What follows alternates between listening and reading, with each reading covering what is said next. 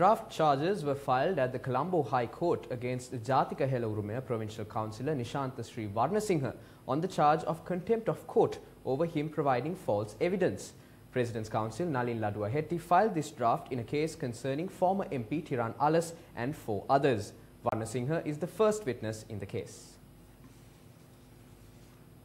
The President's Counsel stated that Warnasinghe committed contempt of court by providing false evidence while under oath. The President's Counsel requested High Court Judge Vikum Kalwarachi to subject the witness to the necessary legal action. He further stated that he will provide further information in this regard at the end of the recording of the case against the defendants. Minister Patali Champika Ranawaka, who was summoned to court as a witness, did not show at court for the second time. State Counsel Udara Karuna Tilaka stated that Minister Ranawaka is currently overseas, having left the island on Tuesday the 16th to attend an international conference with the permission of the President. The judge asked the State Counsel as to why the minister did not inform of his inability to attend earlier if he had received the invitation in August. The State Counsel did not respond. Dayananda Pereira, who is a personal secretary to Minister Ranawaka, testified today as a witness to the prosecution.